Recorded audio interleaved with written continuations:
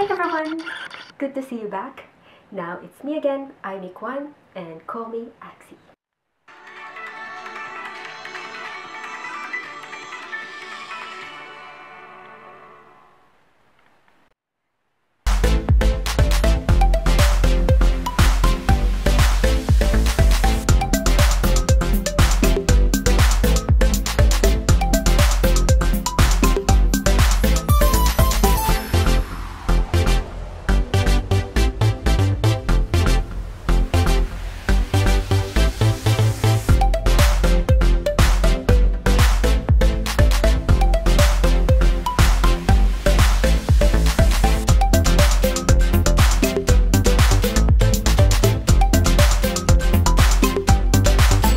In today's video, I'm going to film the basic functions of this DJI Osmo Mobile 3. So we're going to tackle a bit review and features of this gimbal. So this gimbal won't work unless you will have your phone. So in my case, I'm using my iPhone 11 Pro Max, and which I believe that this is really fit in this gimbal. And first of all, remember to download the DJI Mimo apps in app stores for those iOS users, and also for those Android users. Of course, you can download it in the Play Store if I'm not mistaken. First of all, you should remember that you open your Bluetooth and Wi-Fi. In this gimbal, you will see that there is an arrow, a red arrow here. I hope this is not blurry. Arrow where it will guide you where you will put your phone. So let's start putting it. It's a bit easier than the normal selfie stick. So let it be like this, and we will use the M button. Press and hold. Now it's activated. So we can open our DJI Mimo apps here, and Osmo found. You just connect this here. In this video, it's really important to know the number 1, 2, and 3.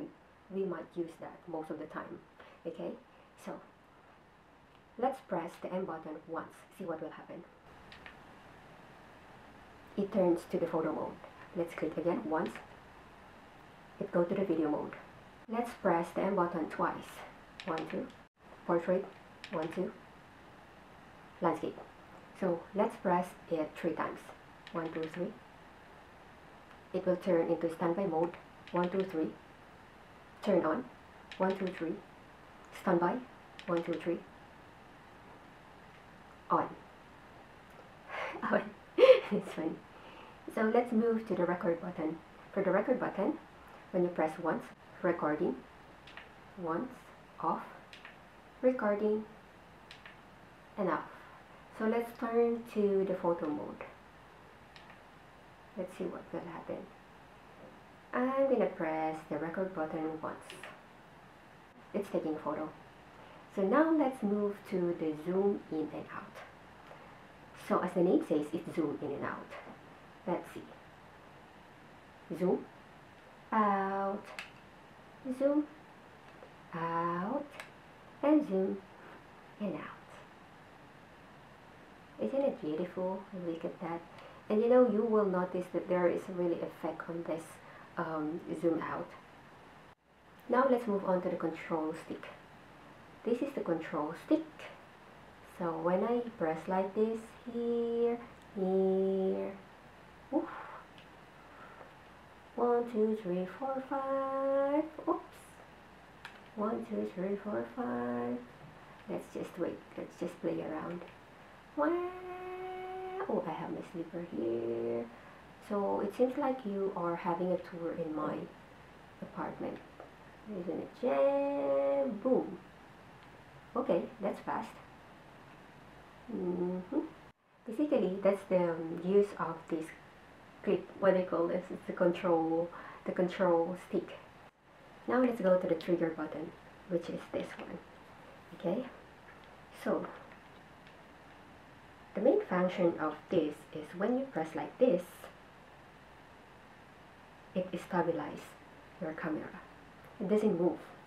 Especially when you have this in your hand, you will notice the difference. See, if I will release it, see what will happen. It feels like it's too smooth, but you cannot control over the gimbal. Just like dancing, like this. See? it seems like you're arguing with a different person, you know, you're arguing with your friend. But when you press this one, you can control over your gimbal. Yes. So it's more on the stabilization of the phone. When we press it once, see what will happen. So this means that the active track is activated. So you will notice that there is a green box in there. So when I press it, it's the main subject of the video is the camera, because it catches the camera. So we will go up, go down, side, and here. One more. Yeah, it's flying.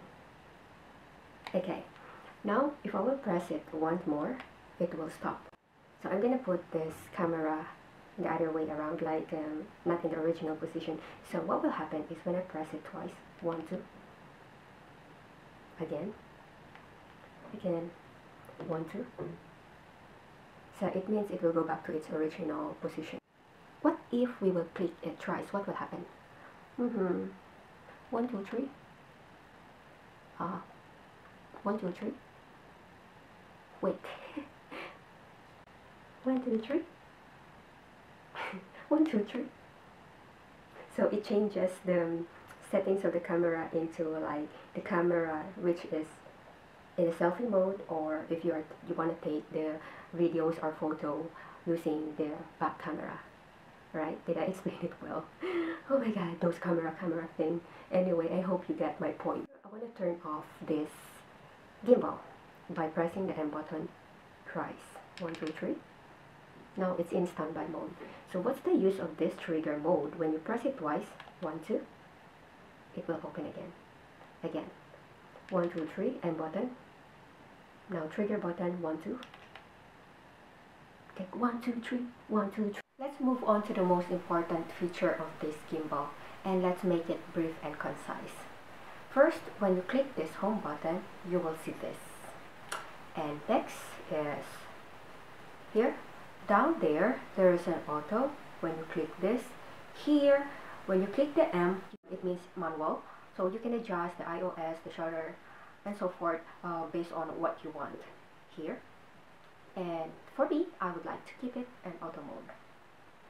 Next is down here, you can also change the resolution and the video frame rate. Now here, there is a glamour effect, which is you can adjust it. So for example, I want to customize it and make a photo for myself, selfie.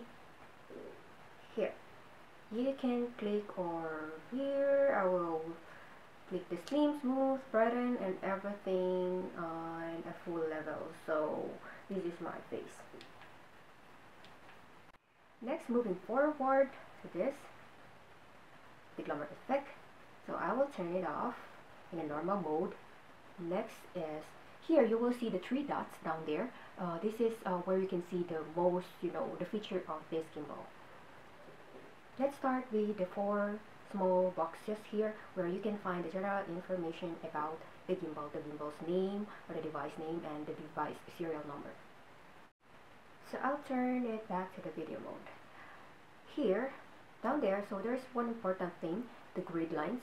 If you click this grid line, you will see the lines here, and also when you click the grid plus diagonal, you will see more specific lines here. I think this one is more on taking a video when you keep the subject in one place.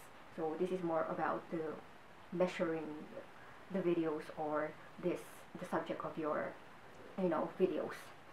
Here, down here, there is also one press active track. So when you open this, see what will happen. Like this, you can click this once, the trigger button, and the green box will be activated. But when you close that one there, this won't work. So for example, I'm gonna turn this off. I will click like this, so it won't work. So that's the function of that one. So I will also show you how it works by tapping the screen. So you can also use like this, and then the green box will appear. So either you can use the trigger button or tapping the screen. let's click this middle part here. So I hope you can follow me. Let's start down there, which is how to calibrate the gimbal. I'm going to show you how to calibrate it. So put it here and don't touch it, and click the calibrate, and it will start calibrating by itself. So you can go to your kitchen and have a coffee for a while, because this takes some time, not too much, but yeah, you can wait for a while, and you see, like this, it's just moving by itself, like it has its own world. Now the gimbal calibration is successful. Click OK. Next is there is a press M button. When you click this quick menu, it will give you more options, like by clicking the M button once. So you can choose, or here by using the control stick here. Let's go directly to the sports mode. Here, when you activate the sports mode, this is more on taking a video with a fast movement. You can also use your trigger button by clicking twice, but the second click is you should press it, hold, like this. 1, 2, hold, and the sports mode disable because I enable it anyway. Next is the follow mode. For the last but not least, the follow mode under here. So this follow mode is more frequently used, wherein you can take a video in all 3 directions. So this is more free, and also you can use this when you're taking a selfie or fast track or beautiful scenery outside. So this is the follow mode. Just what's this? Check how the movement of the gimbal. Like this, here, here. Now let's move to the tilt lock. All I know here is the pitch axis will be locked. So this is good on taking a videos in forward and backward motion. For example, you're taking a video when someone is running or jogging.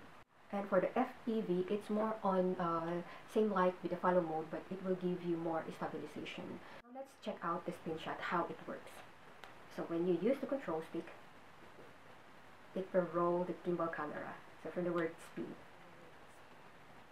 like this, and like this. Okay, that's all for the follow mode. There's an exciting feature of this gimbal. So I'm going to show you how the panorama works. Let's go here because there are 2 options. So first, in 360 degrees, let's click like this.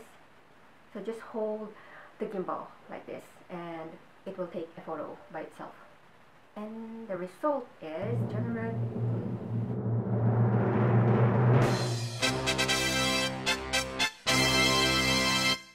So next is, let's use the 180 degrees. Click 1, 2, 3 and hold like this, steady, and generating panel. Let's wait.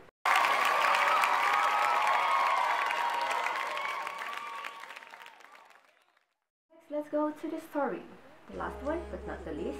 So there are different stories here that you can take a video nicely with the music. So let's choose here, the leisure. So when you start it, so let's hold the gimbal like this and click, and it will automatically taking a video by itself. And next one, let's click next, next.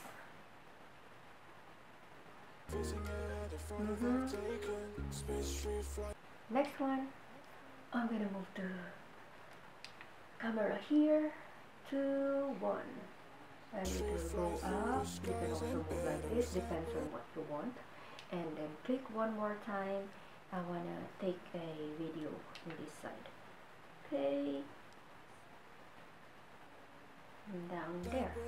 So for the preview, come like this. Here I am where the movie started, facing at a photo they've taken. Space tree flying through the skies, and battles happen everywhere.